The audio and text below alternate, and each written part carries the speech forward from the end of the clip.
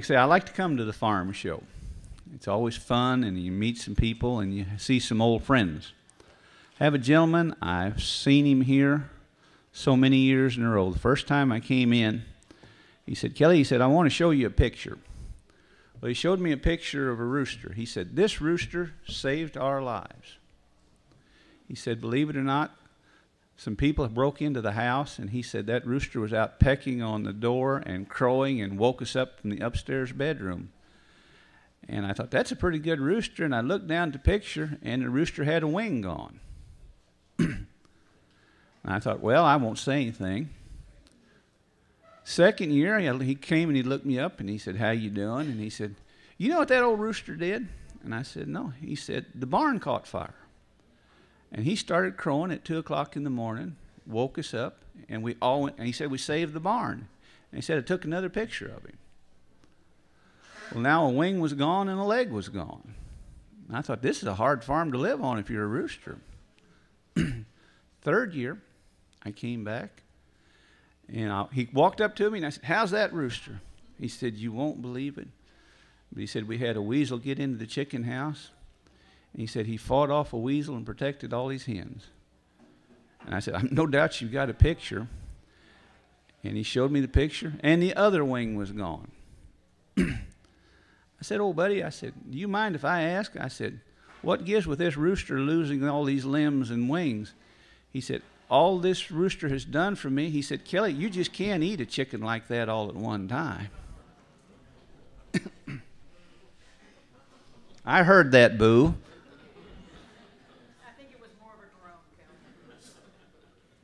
Just for that, there will be essay questions at the end of this. And I don't grade on the curve.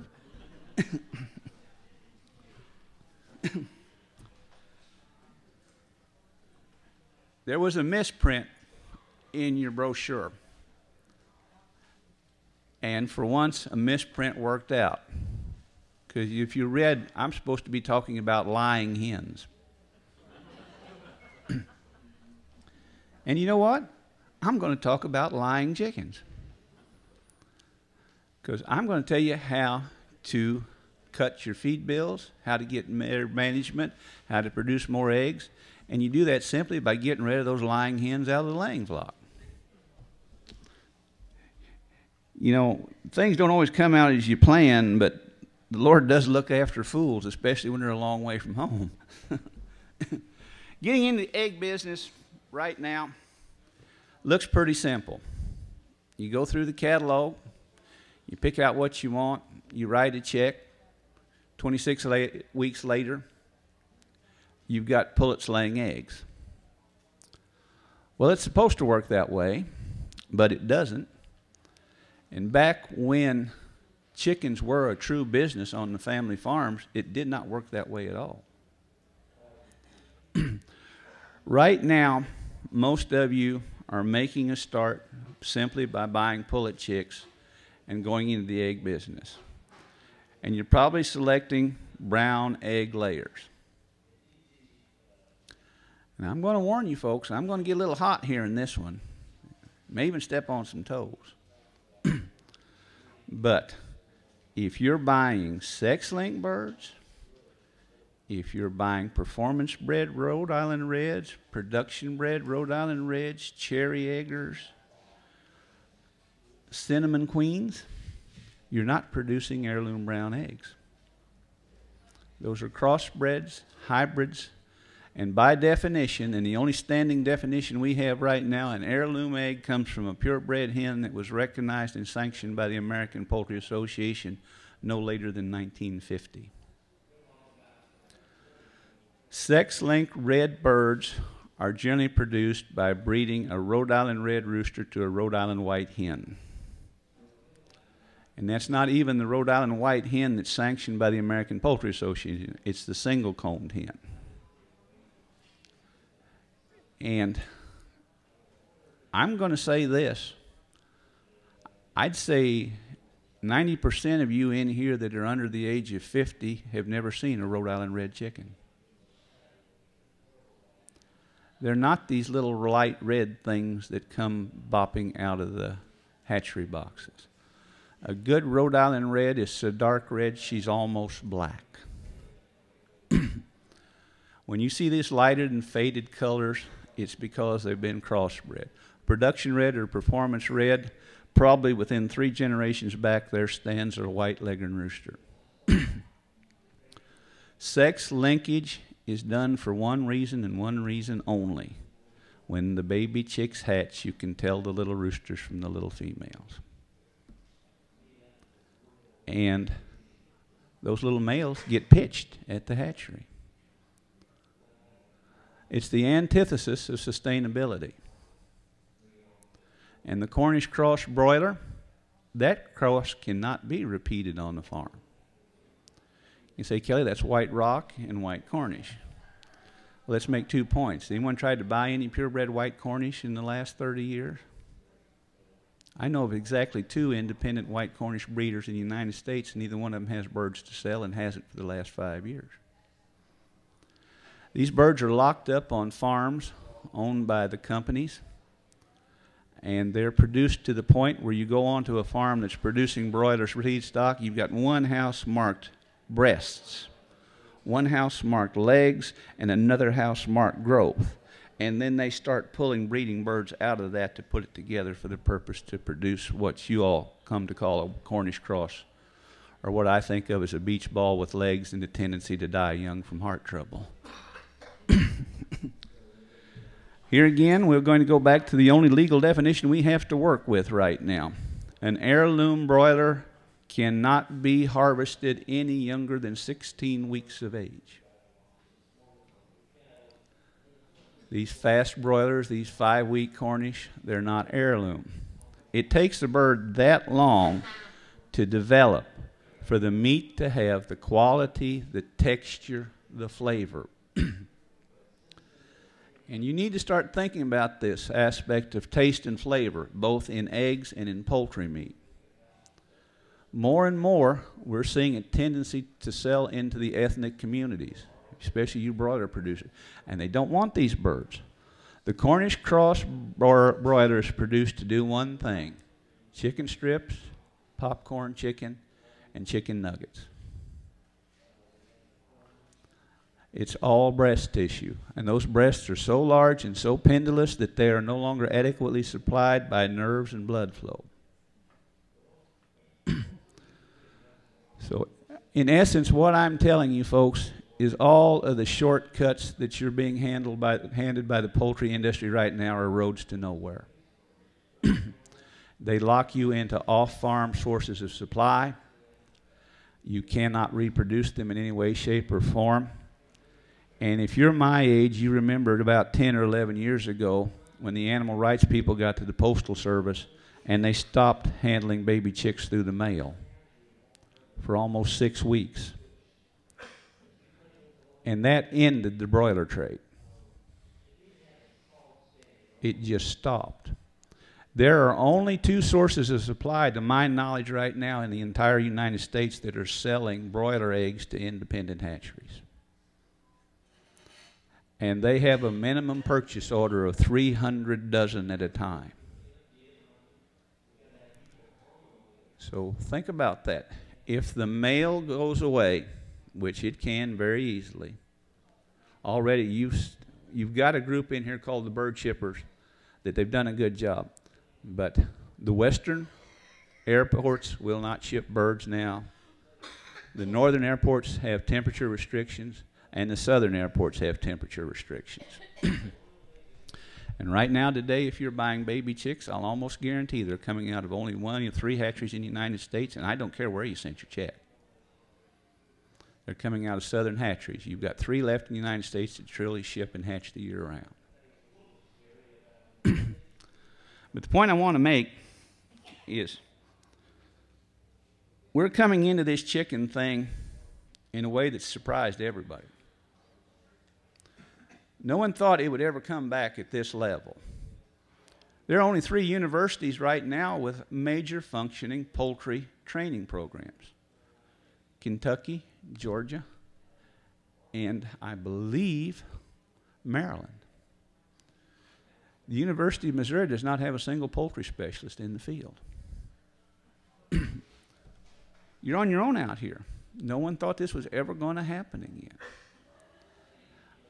And it's starting us with a lot of problems, including the fact that the genetics that are available to you primarily have been on the shelf for the last 60 to 70 years.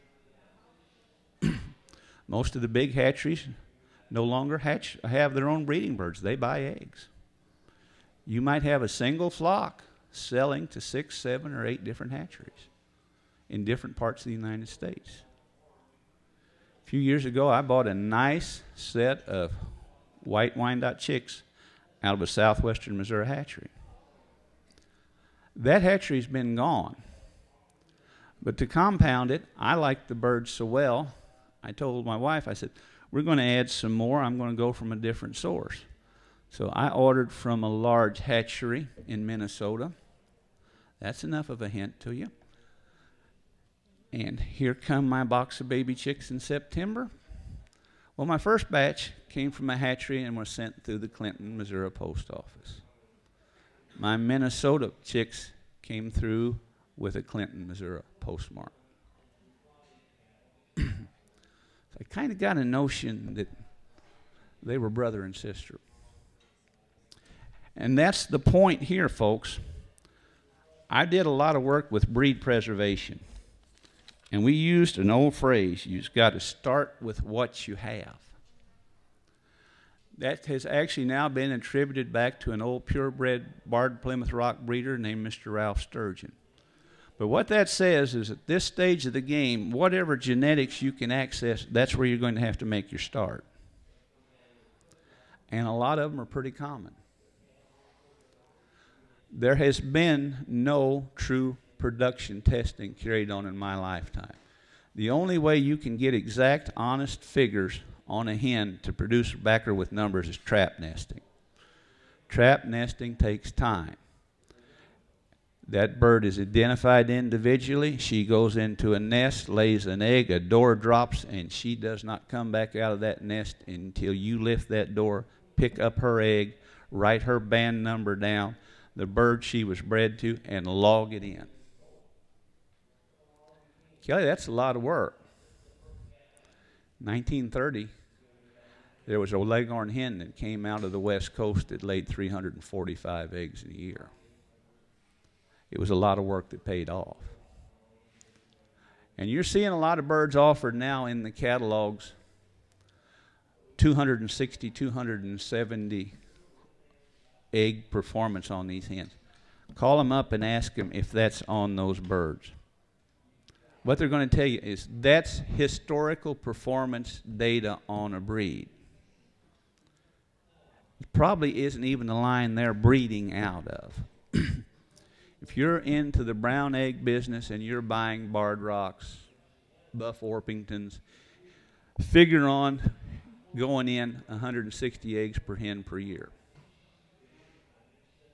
If you're going with some of the more unique ones, especially the birds that are heavy bred for meat, 90, 110. And that's the point I want to make to you right off, folks. There are egg-laying chickens, and there are meat chickens, and then there's this great lie called the dual-purpose chicken.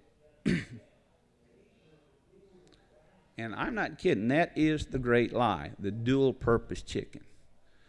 Nothing lays like a leghorn, yields like a Cornish, or lies like the man that tells you they are. There's two distinct types. Egg-laying type, and that's why I want you to go back. We've got some pictures. But an egg-laying bird, her predominant body development is behind her legs. That's the oviduct, the egg tract, the whole 9 yards. The meat bird, it's in the front of the legs, the breast tissue. The purebred meat birds that we have, for the most part, are descended out of fighting stock. That broad breast was initially a trait for fighting chickens. It was muscle. It's what they took to stay in the pit, and it's what they needed to take a hit and stay in the pit. A little bit of a side right here. If few years ago, you heard all the panic over the bird flu. And they're starting to talk bird flu again this fall. It's traced to Asia for one big reason. Those folks handle chickens entirely different than we do. And I'm not here to criticize them, but most of those people are cockfighters. The birds are actually kept under their beds in their houses to protect them. And there's an old cockfighter's trick, and you need to learn this to know why the risk is so great in Asia. A bird that is spurred in the pit, in the breast, the head, or the neck, the blood will clot. If you jerk him up and you suck those clots out and put him back down, he'll keep fighting. And those people are regularly sucking fresh, raw chicken blood into their mouths. And that's not me telling you. That's National Geographic, folks. So let's not panic, and let's get our story ready when the people come out and want to ask the questions. But layer type, meat type, we're going to show you birds of each category, and you need to know that. I've talked about trap nesting. What we're going to demonstrate back there is called the Walter Hogan Evaluation System.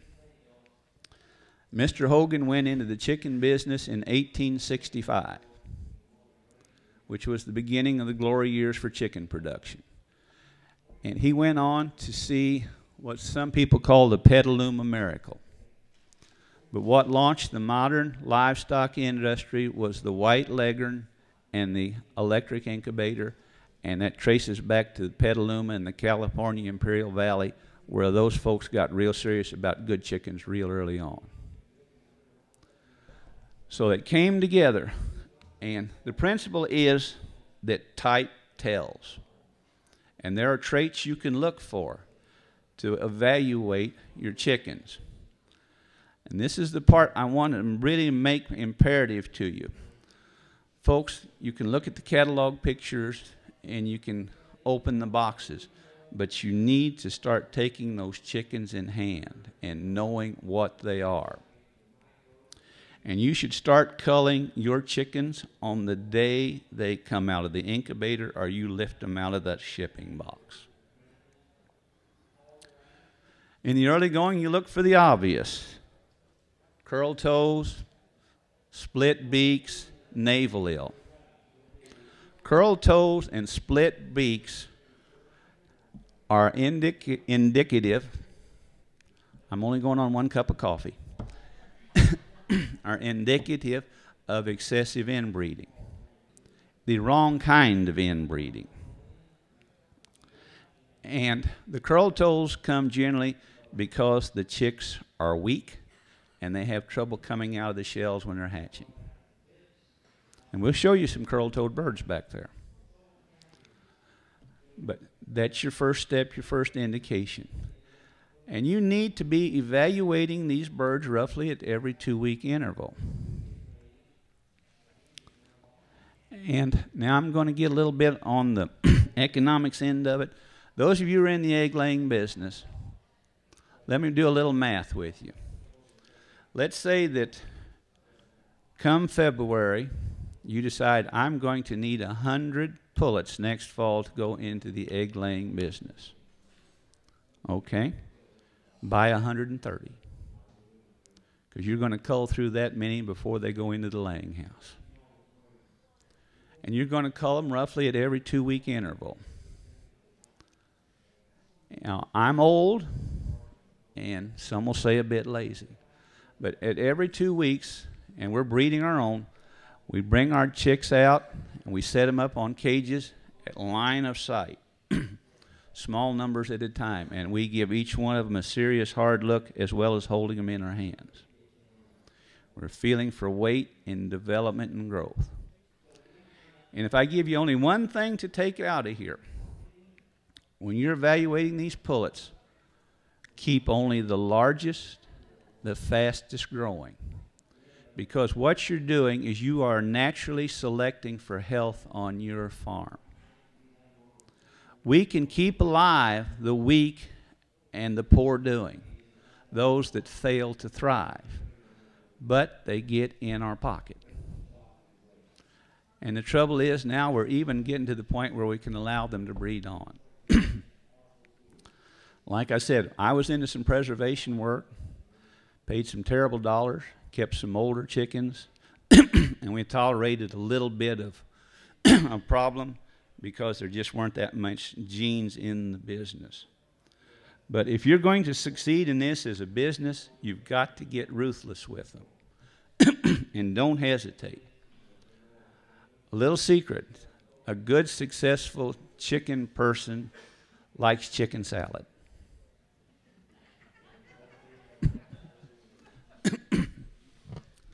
And I'll follow that with another point. You can tell a lot of the chicken by just looking. I was given a set of buff Plymouth Rock hens. They were in their first year of lay, kind of late in it. And just as you'd never look a gift to horse in the mouth, you don't want to look too hard at a gift chicken.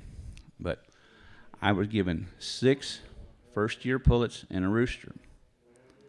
Well, 5 of them were beat up and faded and worn down. And there was one, and she was a big old girl, and boy, she was pretty, and she was shiny, and red comb, and bright yellow legs. And she should have been eaten when she was about 4 months old because she wasn't laying eggs. Every bit of food that she ate went to keep her big, bright, and shiny. A chicken in production takes from her own body to produce eggs. That's why the good Lord put this molt cycle in here. You buy that 130, you take that 100, you take them through on your farm, you're going to go from roughly 9 to 11 to maybe 13 months of production, and then they're going to go into a molt. They have to shut down. Now that molt will last anywhere from 5 to 12 weeks. A culling factor. The faster they drop those feathers, the better. The earlier they drop those feathers, the worse. I've got a couple of hens right now at home that if there was a Playboy magazine for chickens, I've got the Klober girl. But they're going to stay there because they drop those feathers all at once. And they're going to put them all back on all at once. And they're going to get back to laying quicker. Those early molters, they're saying, I quit. I've laid all the eggs I'm going to. Now, there's something some of you here are probably encountering right now. We went from extreme heat to we had a pretty nasty little cold spell the end of September. Then it got warm again. Now, some of you have been coming up and asked me, said, Kelly, why did my birds quit laying? Well, you've got one of 2 possibilities. They're going into what's called a premature or a neck molt. If you look at them, they're losing a few feathers, generally in the neck area. Okay, they'll overcome this, but they've had a pretty good hit of weather stress. Take them in hand, make sure that those abdomens are soft, that those pelvic bones are in good shape, then boost your protein a little bit, and you'll bring them back out of that. Some of you, you're hearing your birds are sounding like me this morning, a little sniffly sound. You may even have some eye swelling. You've got some respiratory trouble. And that's part and parcel of the season. Now, some of that can be management induced, and some of it is just a part of the game. Don't, when the weather starts getting cold, close those chicken houses up that tight. Man, you go nailing up the plastic and bringing in the wooden doors, and you've got them in there, and you think, boy, they're going to be warm. And then about the 3rd day, you start smelling ammonia in the chicken house. They need fresh air, and they need an exchange of air on a regular basis. And the other thing is, and this is true of any livestock species on your farm, when you or I walk into a livestock building, we experience that environment at head and shoulder height. Well, there's nothing short of giraffes that I know of that kind of get into that same range with us. Your chickens are at floor level or they're on the roost. Get down on your hands and knees where they live and start looking for knot holes and splits and cracks, and then you get it roost height and you start looking for knot holes and splits and cracks, because if you're getting a breeze across them at night while they're on the roost, they're chilling and they're not comfortable. So remember that you have to evaluate them at their environment and not yours. And well, this time of year, a force of habit is I'd be at home with a bucket of lime whitewash, whiten up the insides of the chicken house, put the lime whitewash into the roost and all, and it's natural preventative. Now, I'm trying to do two things here today. I'm doing a little problem solving as I go, and I'm talking general manager. If you have a question, put your hand up. I'd rather try to ask it while you're fresh. But, folks, don't get those roosts great high up in the air, especially if you've got these bigger brown egg-laying birds. A Buff Orpington, a Wyandotte, her roost shouldn't be any more than 18 inches in the air. The further she has to jump down, the more prone they are to injure their feet and legs, especially the bottoms of their feet, and they will develop a problem called bumblefoot, which is essentially infection. Small wound, they walk into the dirt and the manure and it'll pack in. There are cures for that, but don't get caught with it. Do not get your nests higher than your roost, because they'll go to the highest point to roost. Keep them off the tops of those nests. Now, another question I've been fielding right here a lot today and yesterday and the day before is egg eating. Well, we all see these neat little pictures of these wall nests. You know, they're about 12 by 12 and a little pot hole, and you go in there and you think that's neat, and I'll save my money and I'll order one of those out from NASCO. The best way to stop egg eating is to use the old colony nest concept. You make your chicken nest 2 feet deep, 2 feet high, 5 feet long. You make your nest 4 feet wide, 4 feet deep, 18 inches high. One hole into the nest. The chicken goes in, she'll go to either corner. And all is on her mind is laying that egg and getting out through that hole again. No chance to come back and pick at eggs that are laying right there at beak's reach. Those concepts go back to the 20s and 30s. They were hard-earned ways to build nests, but they work. If you've got an egg-eating problem at home, or you believe you do, go out there. They'll give themselves away. An egg eater will have egg stains on her beak and face and down her breast. Now, there are a few things you can do. There's some natural cures. My grandmother would blow eggs, fill them full of red pepper, or she'd paint eggs real hard with a red pepper paint. And that works sometimes. It doesn't work. You can take an egg eater and you can clip that top of that beak until it'll get sore and she'll quit pecking. Or you can take that egg eater and roast her, and you'll know she'll never do it again. Remember that chicken salad thing? That's a theme today. Stay with me. Yes, sir. Would you give those nest dimensions one more time, please? The two that I see most commonly are 4 feet by 4 feet by about 18 inches high. You can make that out of plywood. 2 sheets of plywood will get you a colony. And a nest that size should be big enough for up to 35 hens. The old-timers that were using hanging nests made them 2 feet high, 2 feet deep, 5 feet long. They looked like a tube or a tunnel, and they put a 12-inch pop hole right in the middle. And here again, keep them low and put a stiff enough top on them so they won't have any inclination to sit up there and roost. But let's talk a little bit about what we need to be putting into those houses right now. And I'm going to talk some chicken economics. How many of you are selling brown eggs? Don't be ashamed. I just said I'm going to growl a little bit. I haven't shot anyone the whole week, and I've even sat down and talked nice to an extension agent.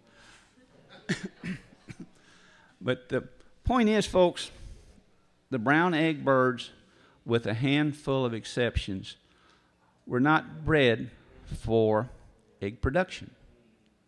Quite simply, for the last 3 generations of American consumers, the traditional, the heritage egg has a white shell. You go home and I've got dark brown leghorns and I have got buff Orpingtons side by side in the pens. Come spring, I will guarantee that I will sell more buff Orpingtons than I will dark brown leghorns. But for every 2 of these buff Orpingtons that I have to house and feed, I can house 3 or 4 of the brown leghorns. And on an individual basis, those brown leghorns will outlay those buff Orpington hens without any performance breeding by 35 to 50 eggs per year. They were bred to lay. They have a higher metabolism. And a lot of people are saying, well, aren't those old leghorns flighty? Well, folks, at one time, the ancestors of Hereford cattle would kill you if you came close enough to the calves. It was bred out of the aggressiveness, and we need to get busy breeding some of that flightiness out of our leghorns and our Minorcas and our Anconas. Those are birds that are called the Mediterranean class. They were bred for egg production. They lay a large white egg. They lay a large egg in relationship to the body. Now, what has happened in the commercial egg sector is they quit breeding for performance. Somewhere, I suspect in Arkansas in the 1950s, they had a secret meeting, and people named Tyson and Purdue said, well, we're going to come up with this little hen that will fit into the cage. She will lay a large egg in relationship to her body. She will lay pretty hard for a year, and then we're going to put her in a big truck. We're going to take her to Kansas. We're going to euthanize her, and we're going to bury her in a landfill. Because we've got all we can wring out of her. We don't want to pay to take her through a molt. And Campbell's really doesn't buy old hens to put chicken in their chicken noodle soup. They bought a pretty good Wyandotte back in the 1920s, and they're still using the meat from that bird.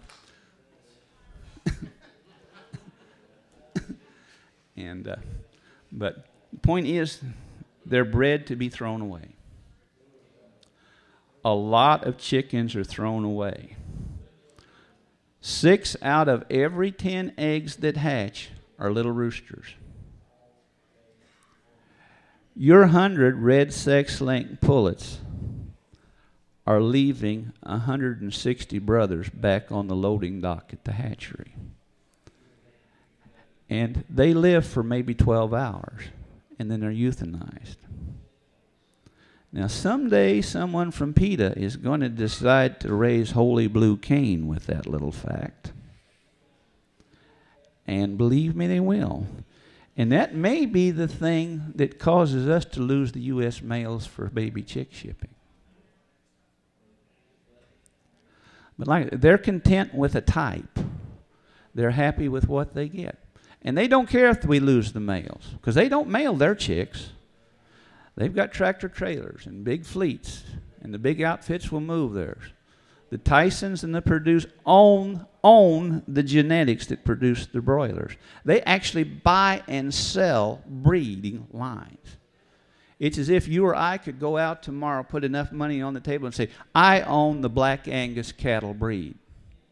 They own the Cornish cross broiler. And they'll do whatever they please with it. And folks, that bird, there never was an intention for that bird to go into chicken tractors, or that bird to range, or that bird to ever be a natural product. They were bred to produce as many strips and nuggets as they could, as fast as they could, as cheaply as they could, and they do not breed on. Time after time up at our bird market in Silex, people come and say, well, we bought these Cornish cross, and we're going to raise some of our own next year. And then we put a little hat in the back, and everybody throws in a quarter, and well, when is their breeding stock going to die? 11 weeks of age, 12 weeks of age, 13 weeks of age? I'll say this, every one of you that's working with them, invariably 90% of the Cornish cross birds you find dead on your farm are dead face forward or straight on their back with their feet in the air, and the combs and the heads are dirty blue color. They have died of strokes and heart attacks. They don't have brains enough to come through a Missouri hot spell and walk 100 yards to drink water. Those breast blisters come because they're too big and cumbersome. Good broiler men now that are trying this, until the birds are gone from the farm, they're bedding them in 4 to 5 inches of peat moss. Okay, I'm going to preach a little bit. I got wound up. Those of you who have got a 10 by 10 or a 10 by 12 chicken tractor and have got 80 or 100 broilers in it, shame on you. You just might as well build a big building and put 10,000 in there. You're packing them as tight and you're treating them as hard. Packed in, crammed in. Well, Kelly, I can get more birds. I ain't going to eat your chickens. The Pakistanis and the Guatemalans and the Bosnians that come to Silex, they aren't going to eat your chickens because they've had a good chicken. They know what it tastes like. It's not supposed to feel spongy and look absorbent.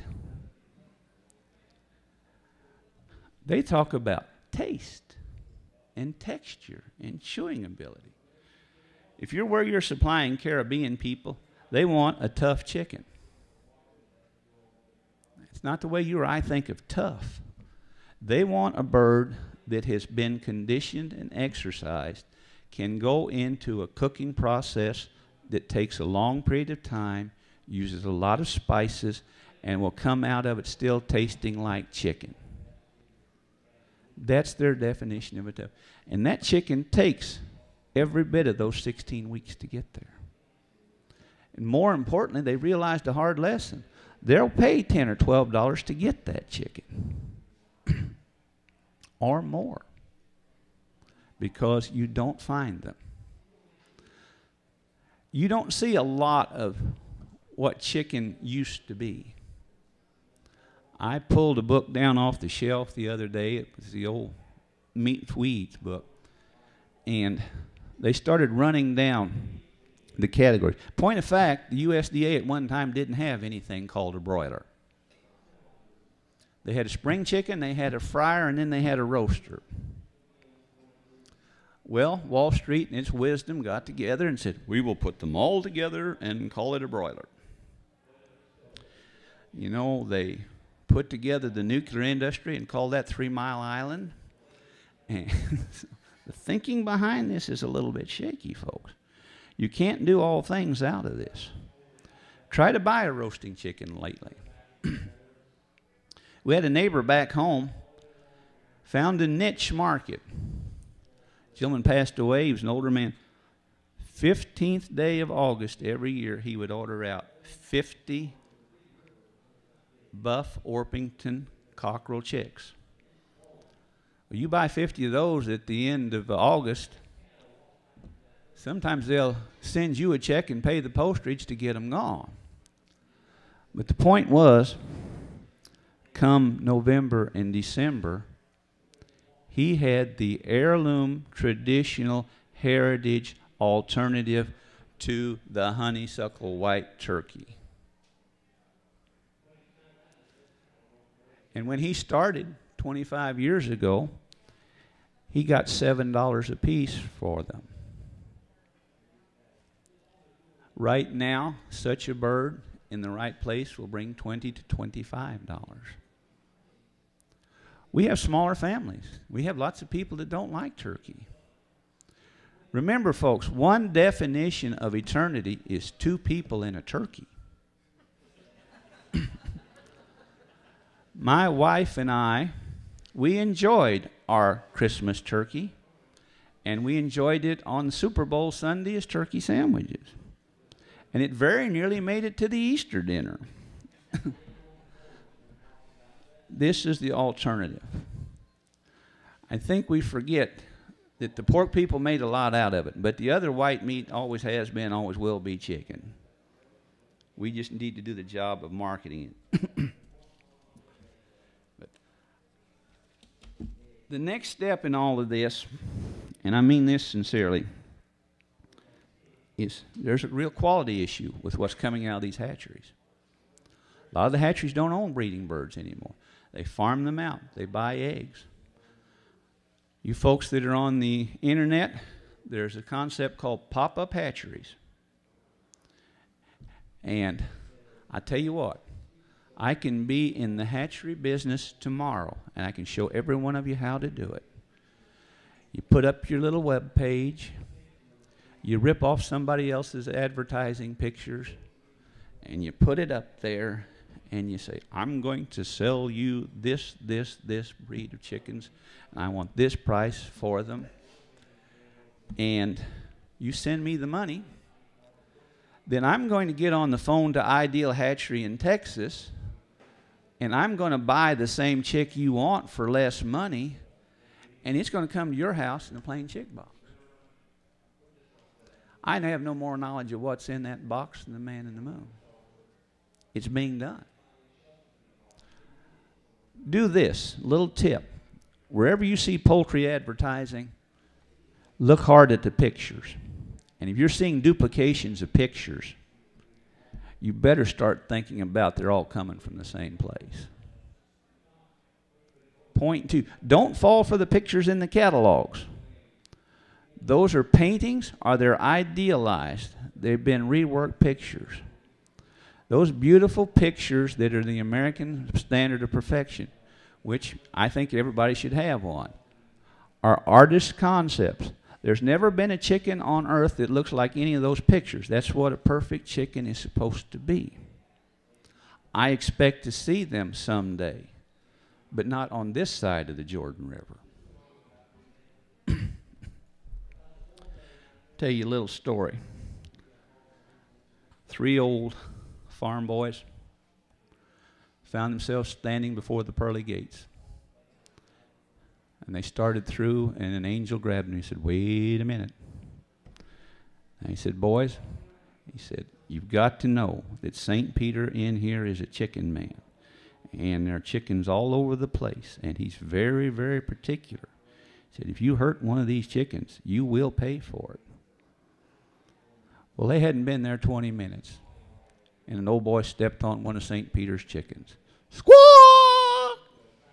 He looked up, and here comes St. Peter. In one hand, he had a black iron chain, and in the other hand, he had the ugliest woman that man had ever seen. He grabbed him, and he wrapped that chain around his arm, and he wrapped it around that woman. He said, you shall be together forever.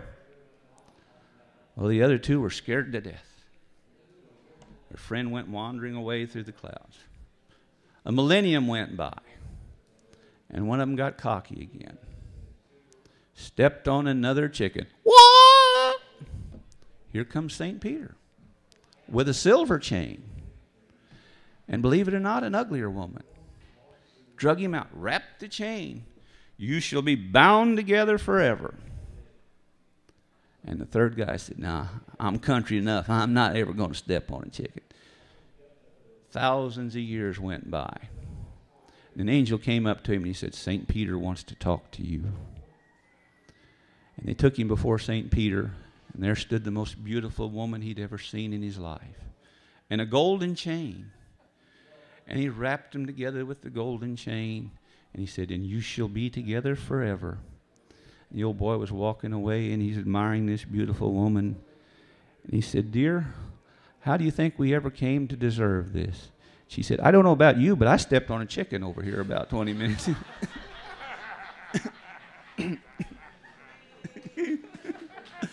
I redeemed myself, did I?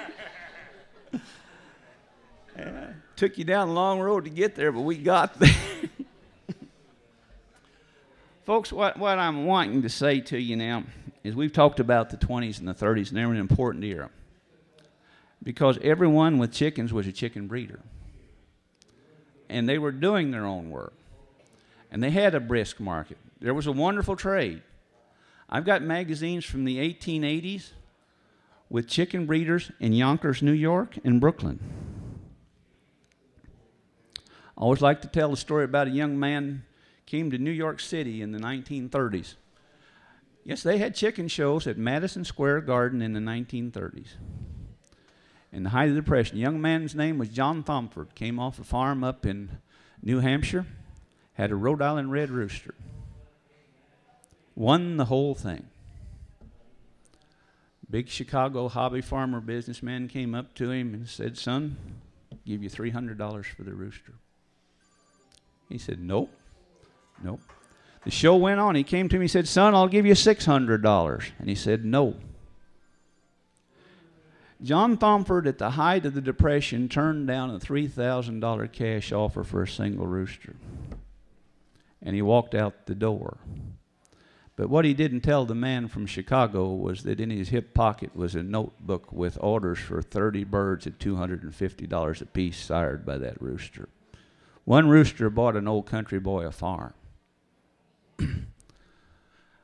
Folks, we're not quite there. But last fall, on the internet, the first trio of chocolate Orpingtons was offered in the United States. Chocolate is the hot color in poultry. The birds were imported from England at a great deal of expense. There were 2 pullets and a rooster, and the starting bid was $5,000. And go home if you've got the Stromberg's Hatchery catalog. Turn through the industrial birds. Get back to that little page about the middle of the catalog, and it says Stromberg Select. 100 as-hatched baby chicks, as hatched.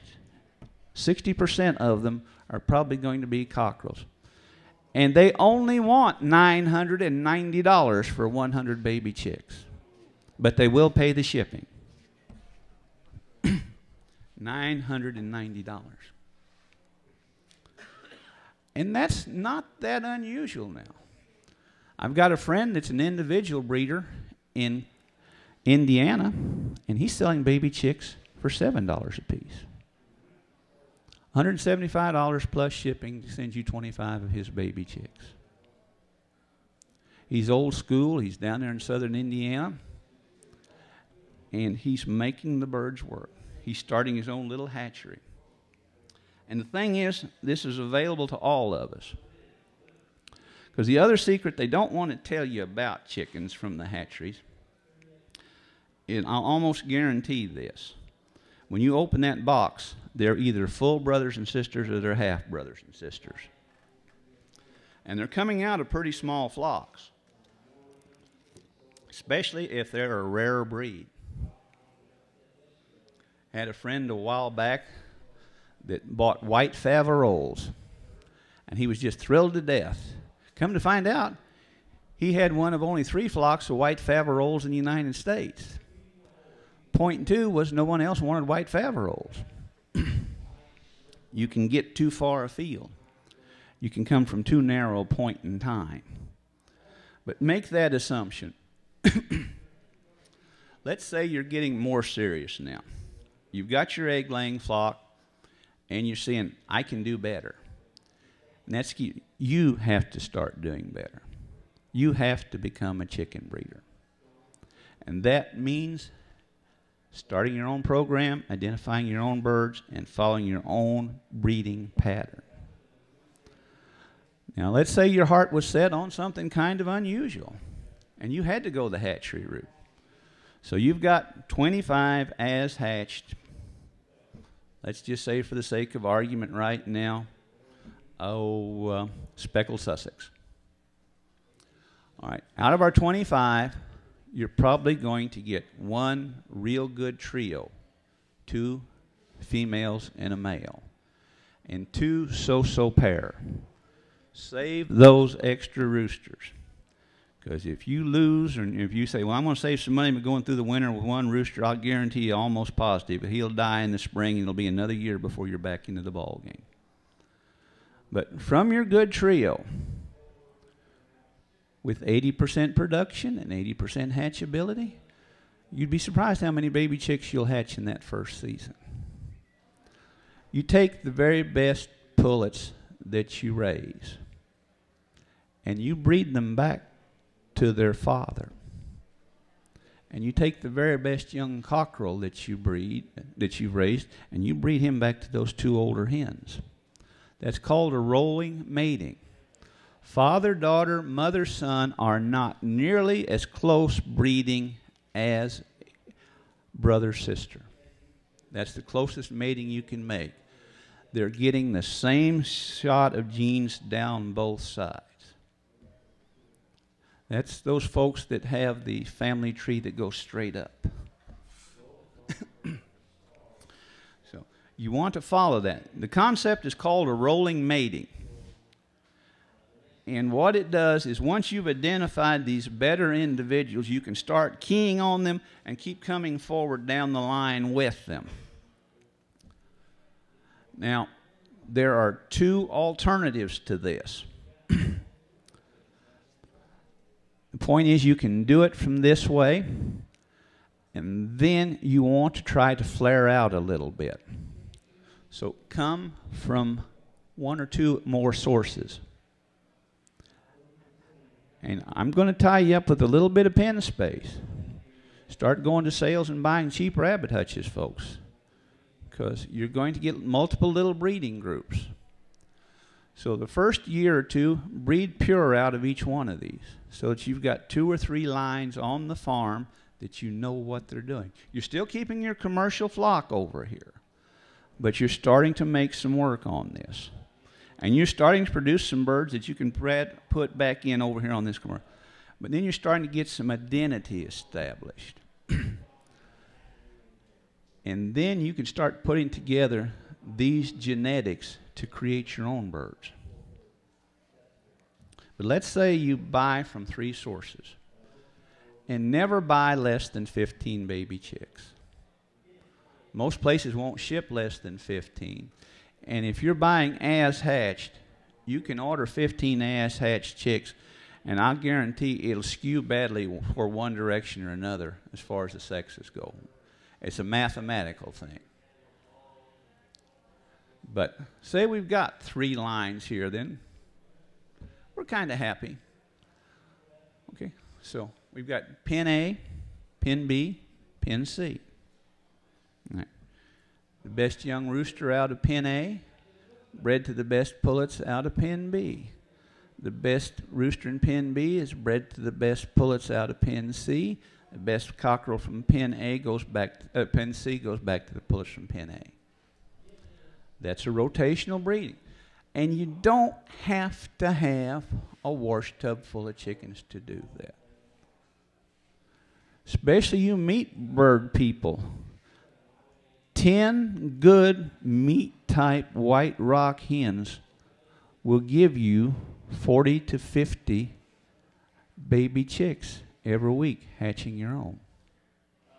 And they'll do that for 20-some weeks each year. And you can work on keying on quality. With small numbers, you can know what's going on. I do this at home. My biggest breeding pen has 5 females and a male.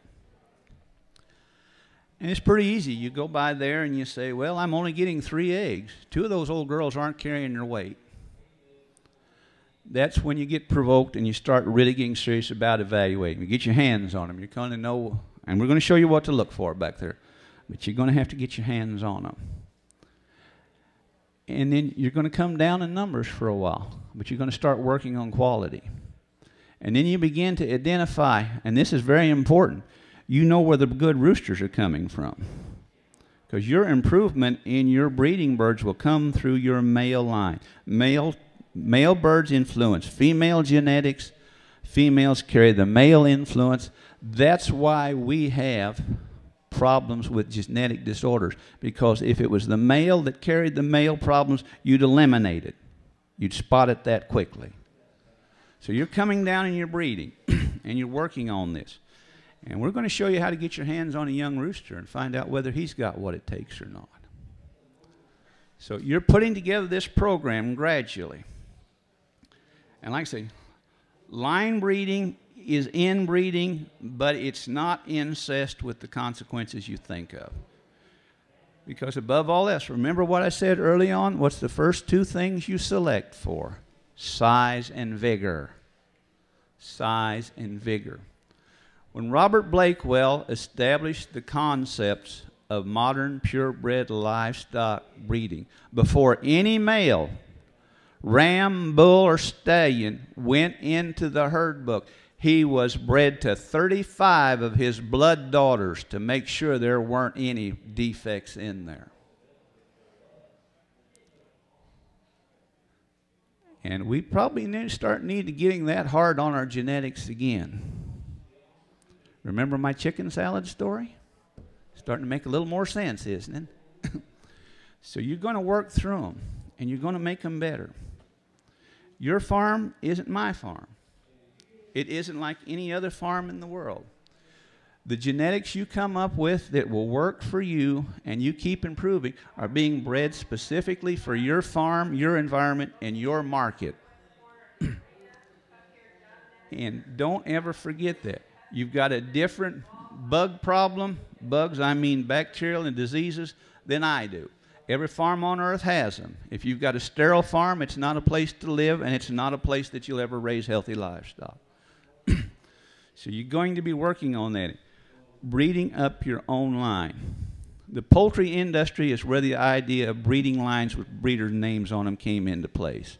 Thomford, Sturgeon, on and on, those old names still stand up, and they still earn respect where you can find birds bred that way. So you're going forward, you're building your own, and you're making them better. If you're doing your job, this year's baby chicks are better than last year's, and next year's are going to be better than this year's. And that's crucial. And you're going to have to be identifying these birds and selecting for traits. And that means pedigreed matings. Putting them together. You're going to have to identify your birds.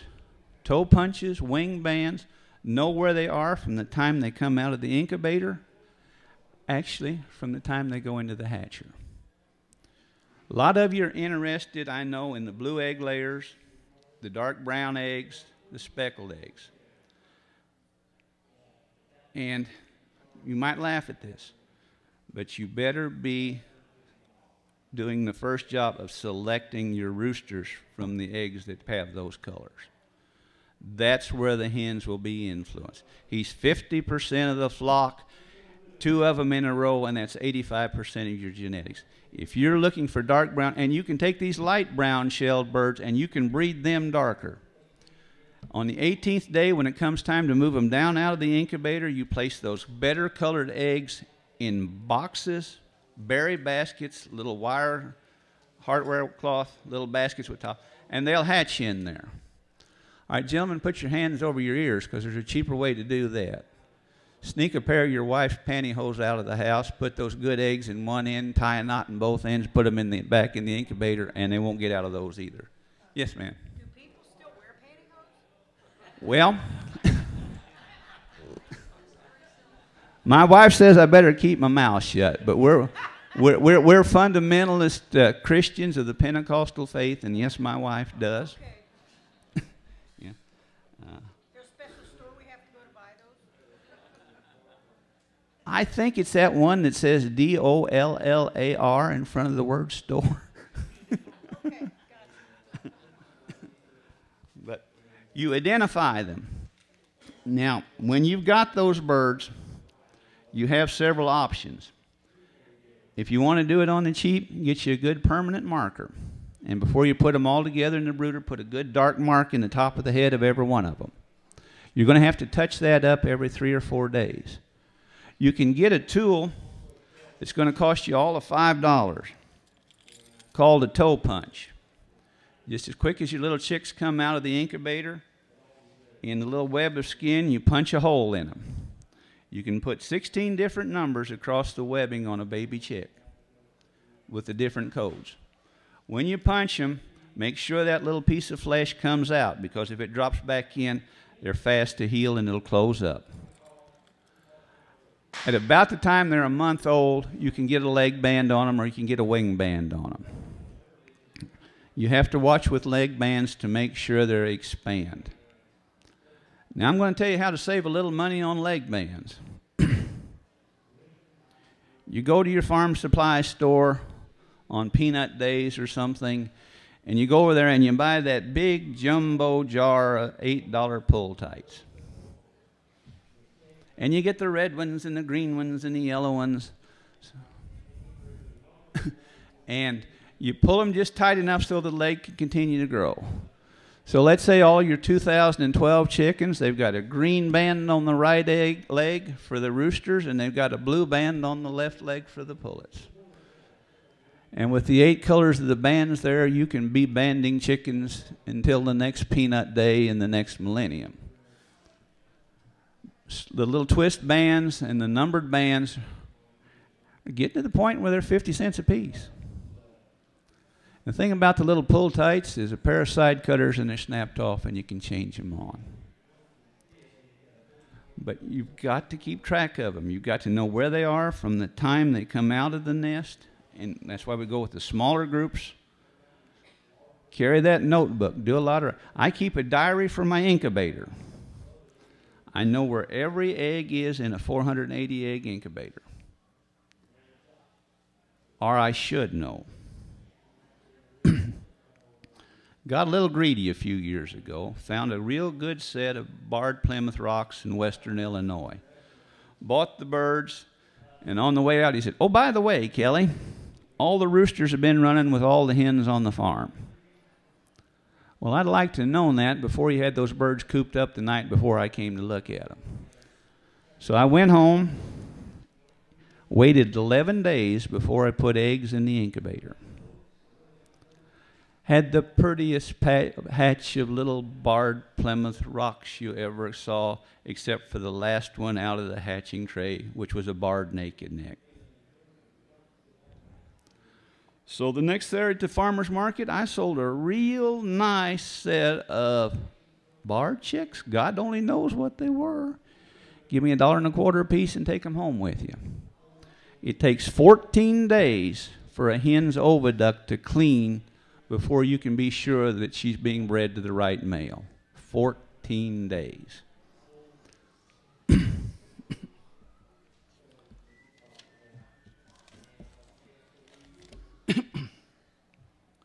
And you're not going to make all this progress overnight. But the wonderful thing about a chicken is they're fertile and they're productive. Within 5 to 6 generations, you can make a sharp turn and jack up levels of production. And if you're in a halfway temperate climate, you can get 6 generations of chickens in under 5 years. Roughly, you can go with an 8-month generation, and they will work out. Now, the old-timers will tell you you don't save pullet eggs to hatch because you don't know how good a hen she's going to be. And I can't argue with that. But I will also tell you this, that most of your commercial hatcheries, the breeding flocks that supply them, come the 15th of June to the 20th of August, every one of those hens is sold to save money.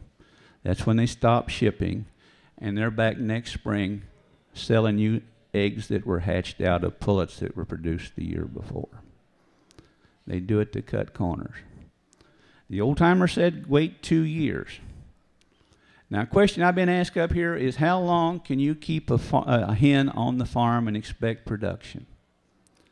She will lay more eggs in her pullet year than any other year. Each year that passes, her level of production will go down 10 to 15%. In her second year, the eggs may begin to get larger. but they will be fewer. By the third year, with the fact that you've lost so many to culling, and your fertility is starting to decline, and they're producing fewer and fewer. Remember our 130, 100, when you're coming back for the second laying cycle, you're probably going to have 80 from that 130. And it's going to wind down.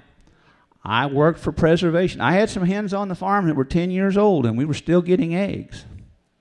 But we weren't getting a great many.